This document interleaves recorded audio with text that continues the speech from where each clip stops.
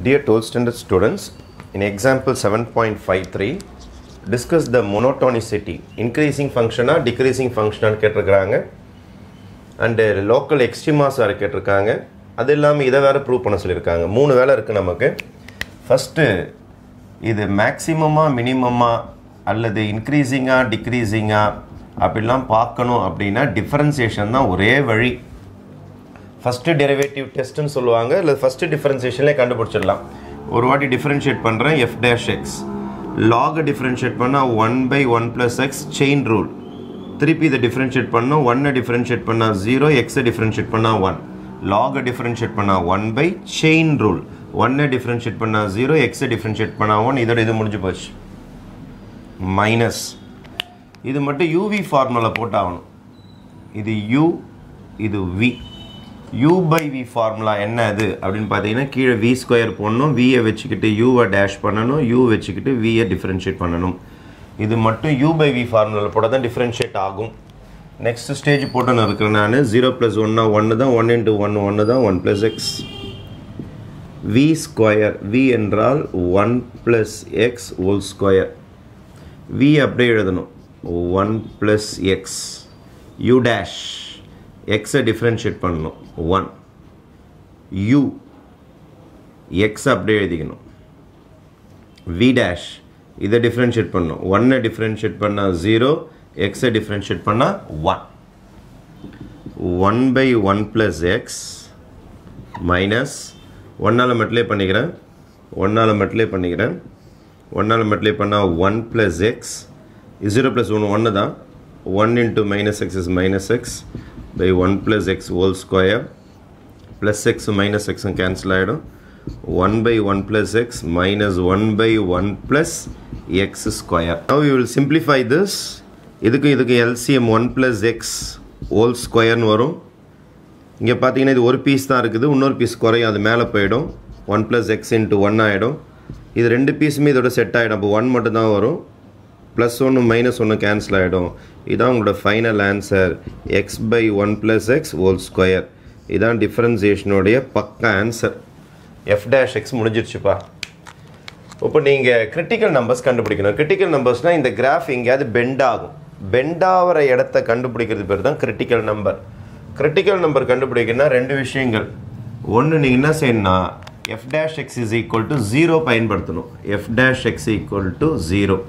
இந்த சம்ம கொண்டு வாங்க. x/1+x whole square is equal to 0 போட்டீங்கன்னா இது கிராஸ் மல்டிப்ளை பண்ணீங்கன்னா x is equal to 0 into anything 0 ஆயிடும். அப்ப x is equal to 0 என்ற இடத்துல கர்வ் பெண்ட் ஆயிருக்குன்னு அர்த்தம். அதுக்கு அப்புறம் கிரிட்டிக்கல் நம்பர் ரெண்டு வகையா பிரிக்கறாங்க. ஒன்னு f' is equal to 0 போட்டு ஆன்சர் x வந்தாலும் கிரிட்டிக்கல் நம்பர் தான். இன்னொன்னு என்ன ஆகும்னா நம்மளோட f' x இருக்குதுல்ல இந்த இடத்துல x க்கு பதில் -1 போட்டீங்கன்னு வெச்சீங்களேன். when x is equal to -1 போட்டீங்கன்னா -1 + 1 0 ஆயிடும். மேல -1 வந்துரும். இப்போ -1/0 இன்ஃபினிட்டி ஆயிடும். அதாவது f' x does not exist ஆயிடும். does not exist. ரெண்டு கதை இருக்குதுப்பா கிரிட்டிக்கல் நம்பர்ல. ஈக்குவல் டு 0 போட்டு கிரிட்டிக்கல் நம்பர் கண்டுபிடிக்கலாம். அது ஒரு மெத்தட். f' x கிடைக்காம போயிடுச்சுனா f' x does not exist ஆயிட்டா கூட அது கிரிட்டிக்கல் நம்பர் தான். எப்போ இந்த மாதிரி நடக்கும்? x க்கு -1 போட்டீங்கன்னா இந்த பிரச்சனை வரும். அதனால இவனும் கிரிட்டிக்கல் நம்பர் தான். அப்ப கிரிட்டிக்கல் நம்பருக்கு ரெண்டு பேரும் உரிமை கொண்டாடுவோம். இந்த கான்செப்டும் உரிமை கொண்டாடும், இந்த கான்செப்டும் உரிமை கொண்டாடும். therefore கிரிட்டிக்கல் நம்பர்ஸ்னு ஒரு ஆள் போட முடியாது. நம்ம ரெண்டு பேரும் போட்டாகணும். ஒரு ஆள் வந்து 0, இன்னொரு ஆள் வந்து -1. 0வும் -1ம் நம்மளுடைய கிரிட்டிக்கல் நம்பர். ஆஃப்டர் ஃபைண்டிங் தி கிரிட்டிக்கல் நம்பர்ஸ் நம்ம இன்டர்வல்ஸ் கண்டுபிடிச்சிருவோம். இன்டர்வல்ஸ் பார்த்தீங்கன்னா -1க்கு மேலே ஸ்டார்ட் பண்ணுறோம். ஒரு இடம் 0 கட் ஆகுது. அதோட இந்த பக்கம் இன்ஃபினிட்டிக்கு போயிடுது. அப்போ நம்மளுடைய இன்டர்வல்ஸ் பார்த்தீங்கன்னா -1, ஓப்பன் ப்ராக்கெட் போட்டால் -1 கிடையாது. -1 தாண்டி தான் 0 வரைக்கும். அதுக்கப்புறம் 0 to infinity வரைக்கும். 0 to infinity வரைக்கும். ஃபைன். நெக்ஸ்ட் நான் என்ன பண்ண போறேன்னா ஒரு சின்ன டேபிள் ஒன்று போட போறேன். இன்டர்வல்ஸ் அப்படின்னு ஒரு டேபிள். அப்புறம் f' x அதோட ஆன்சர். லாஸ்ட்டாக இன்க்ரீஸிங்காக டிக்ரீஸிங்காக இது பேர் தான் மோனோடானிசிட்டி சொல்லுவாங்க. மோனோடானிசிட்டி அப்படின்னு சொல்லுவாங்க. என்னென்ன இன்டர்வல்ஸ் போட போகிறீங்க நீங்கள்? ஃபஸ்ட்டு இன்டர்வல் பார்த்தீங்கன்னா -1,0, அடுத்த இன்டர்வல் பார்த்தீங்கன்னா 0, ரெண்டு இன்டர்வல் தான். நம்ம f' x எங்கே இருக்குது பாருங்கள், இதோ இருக்குது பாருங்கள்.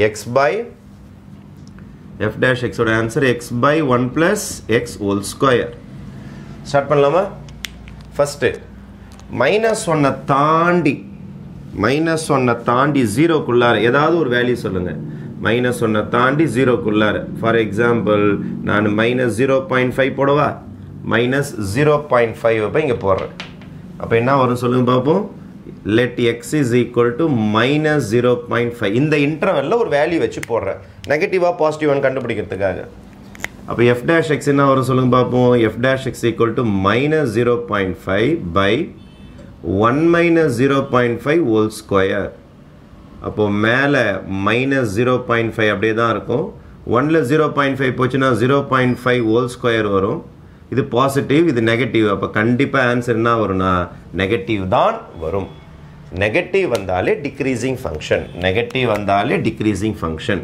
அப்போது f of x is decreasing in the interval. எந்த இன்டர்வலில்?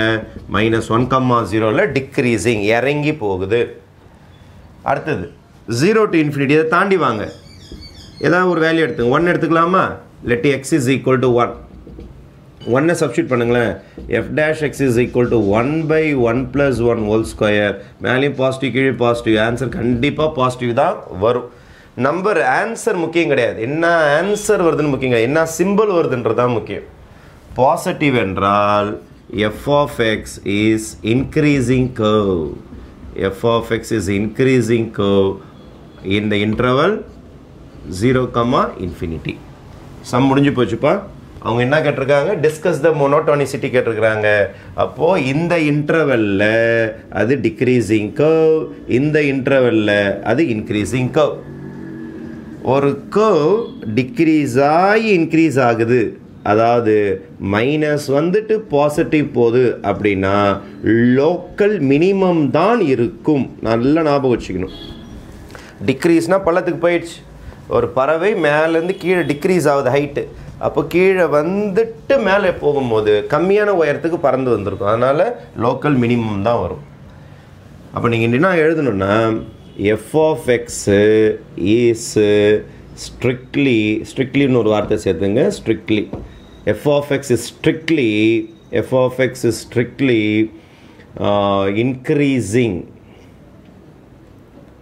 decreasing.